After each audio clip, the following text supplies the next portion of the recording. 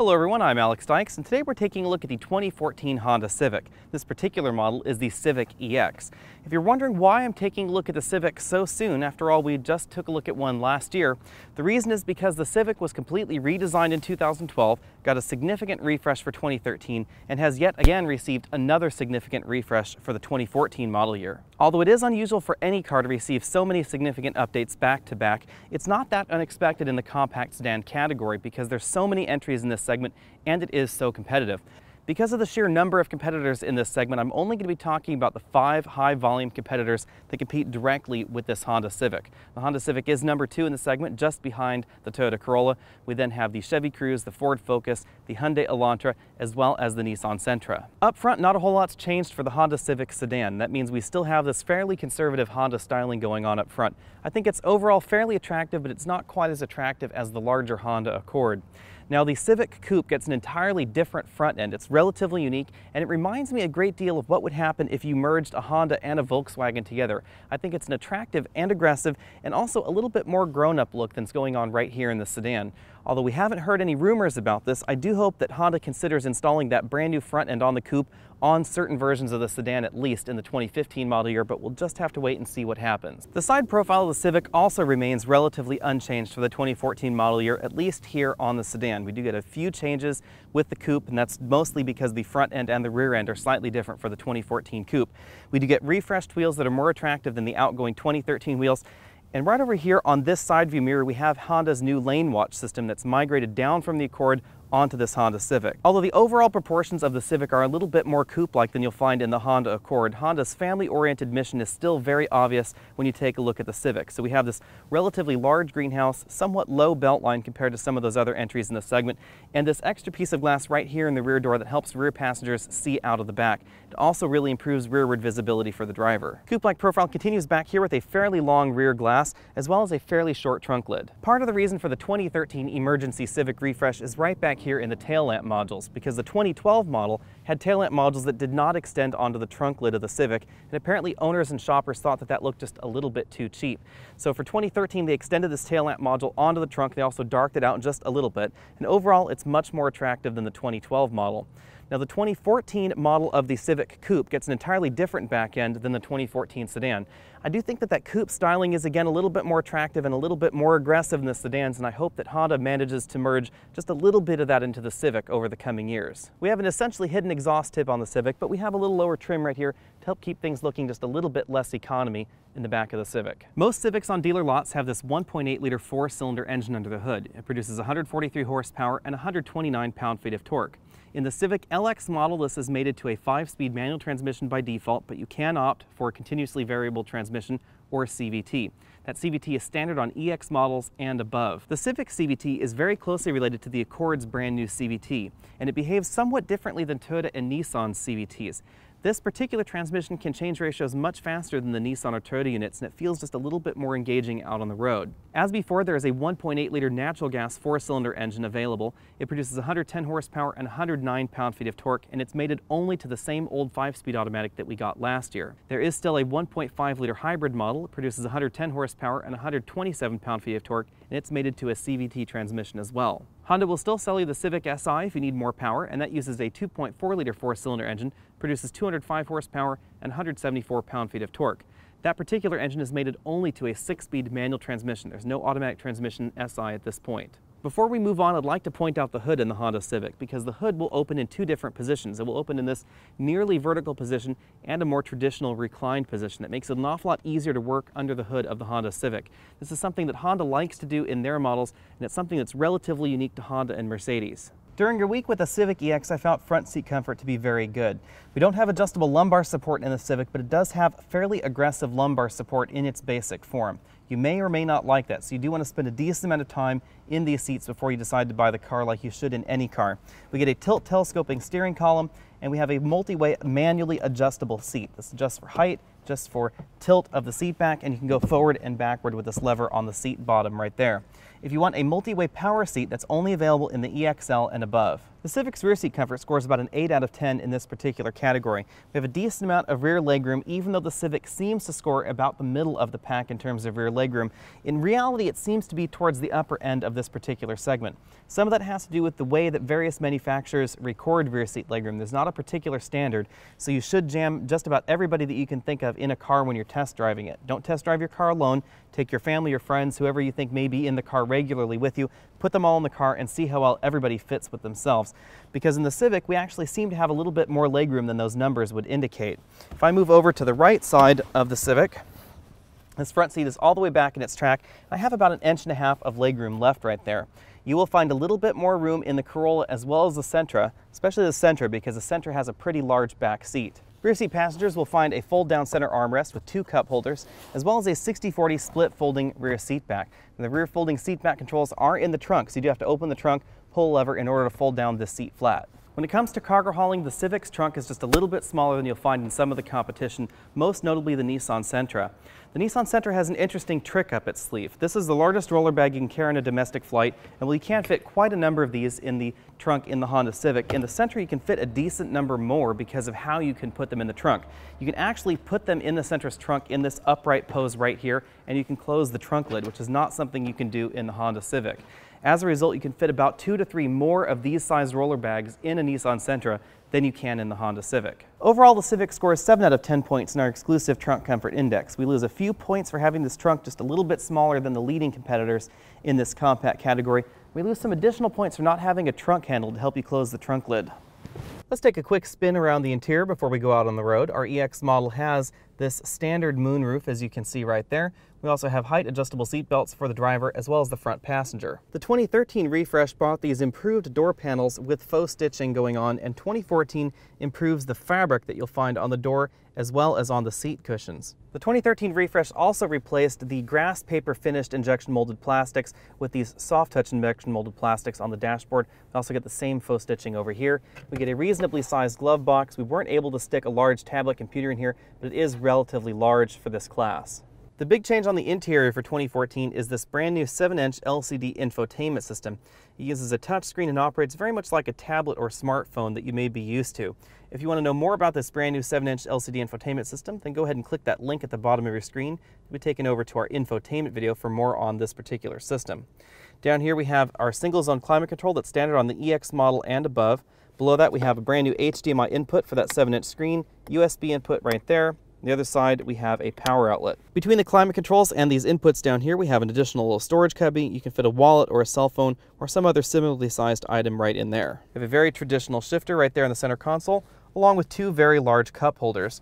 One nice change for this year is that we also have an additional USB input right here in the center console cubby, so that way you can hide your iPod or your phone or whatever it is you want to hide right there in the center console. You can see from this angle that Honda is still using their bi-level dash concept. If we move over to the driver's side, you can see what's going on here. Honda chooses to put the speedometer as well as more critical information up there, so it's a little bit closer to the eye line of the driver, so it's a little bit less distracting. They put the tachometer right down here where you traditionally find most gauges in a car. This particular LCD over here displays some limited infotainment information. We also get a clock, vehicle messages, as well as fuel economy. You can also turn that screen off right there. Moving over, you can see we have an instantaneous miles per gallon display, digital speedometer. These little bars here change depending on how economically you're driving. Since we're parked right now, they're blue. They can also change to purple and green. And then we have our digital fuel gauge right over there. In the location where most cars' gauges live, we have our eco indicator, tachometer, cruise control indicator, as well as the transmission range selector right over there. LX and EX models get this injection molded urethane steering wheel. If you want a leather wrapped steering wheel, you have to move up to the EXL model, which contains a leather seat package as well. This particular button controls that multi-information display right up there. The menu button is how you get to the vehicle menu options in that same readout. This particular set of joystick buttons controls the radio and the dashboard, source, volume up, down, track forward, backward. This joystick button arrangement over here is the cruise control.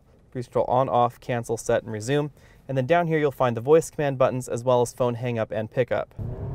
The first thing you'll notice about the 2014 Civic out on the road is the performance. We scored 0 to 60 in 7.68 seconds in this Civic, which is nearly a full second faster than the 2013 model year.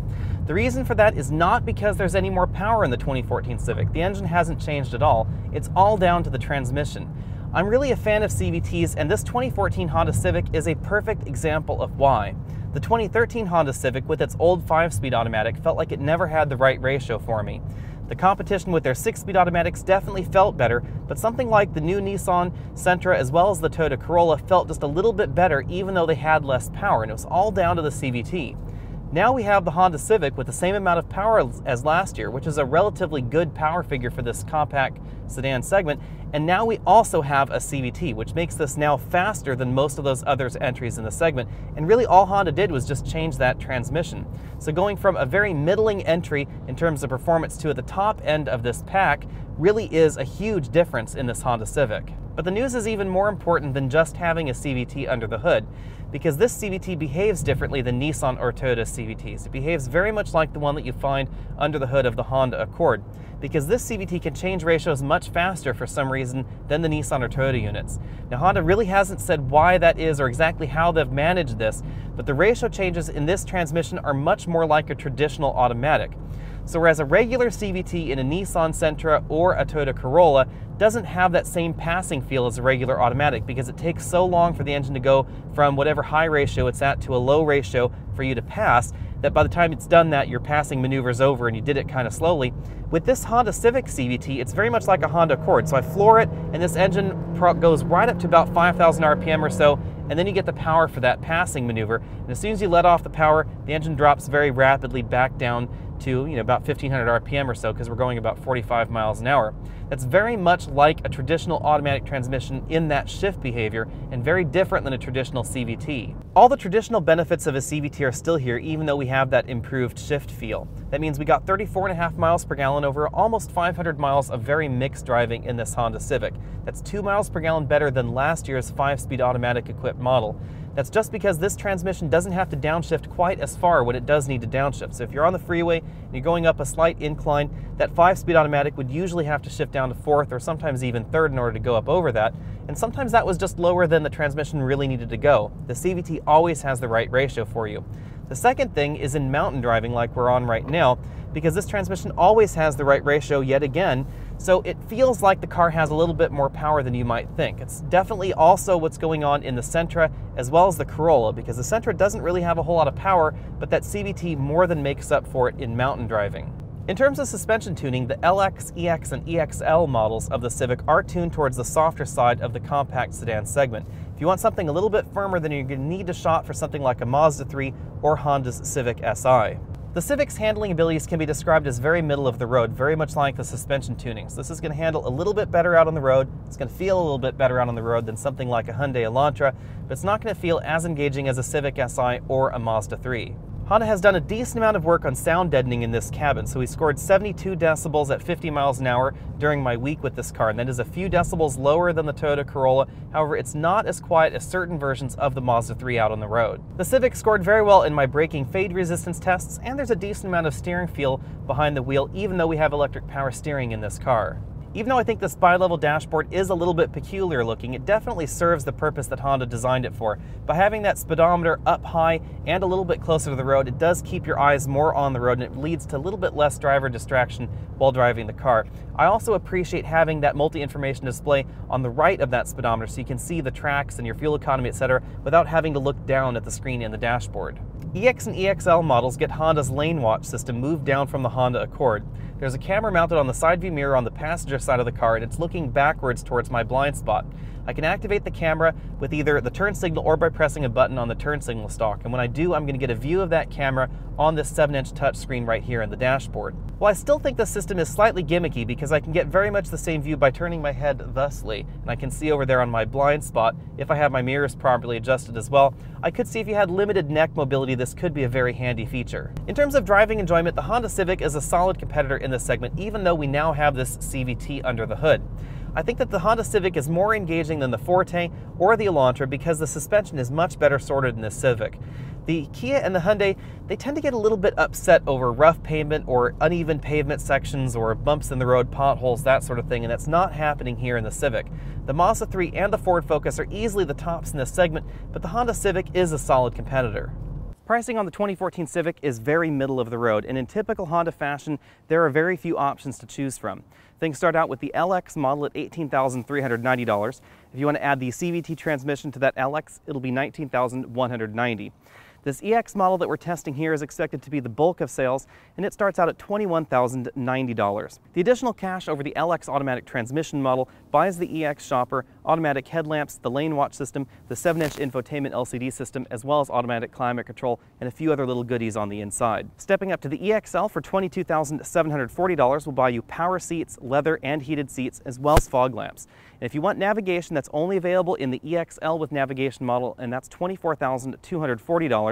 In addition to the navigation system, it also buys you XM satellite radio as well as HD radio. An important thing to keep in mind when shopping for your Civic is that regular EXL model without navigation can have the navigation software with this 7-inch infotainment system. All you need is an iPhone 5 at this current moment, as well as a $60 downloadable app for that iPhone, and you will be able to do that.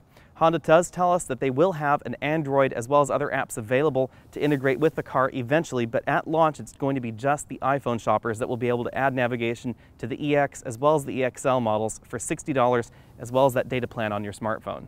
The Civic remains a compelling entry in this compact sedan segment. However, Honda's reliability, reputation, and good resale value do come at a price, because the Nissan Sentra, the Chevy Cruze, as well as the Hyundai Elantra are going to cost you a little bit less out the door.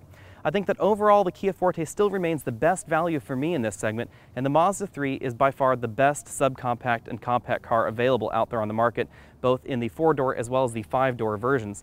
However, the real competition for the Civic doesn't lie on other dealers' lots. It actually lies right there on Honda's own lot, because the Honda Accord LX is only $22,755 with the CVT. That's just $1,665 more than this Honda Civic. In addition to the $1,665 larger price tag on that Accord, you also will lose the moonroof that this Civic EX has, 2 speakers, as well as the lane watch system. However, you do gain active noise cancellation, 2-zone climate control, bigger and more comfortable seats that are a little bit more adjustable, and you also get better quality fabric and carpets on the inside. In addition to that, you also get one of my favorite mid-size sedans. While the Honda Civic ranks at the upper end of the compact sedan segment, for me, the Accord is right at the top of the mid-size sedan segment, and they're really not that far apart in price. My final word on the 2014 Civic is that this is a solid entry in the compact sedan segment. When you're out shopping for your 2014 Civic, you should also cross-shop the Kia Forte, the Mazda 3, and definitely that Honda Accord. Thanks for taking the time to watch this video. Again, I'm Alex Dykes, and this has been the 2014 Honda Civic EX. Go ahead and click that subscribe banner at the bottom of your screen so you can be updated on all of our latest videos. I also encourage you to like this video, share this video, comment on this video, tell me what you liked and didn't like about the video or about the Honda Civic in general. You can also find related videos at the end of this video. You can find me on Facebook at facebook.com/alexandautos. If you have any questions, you can email me at alex@alexandautos.com. I'll see you next week.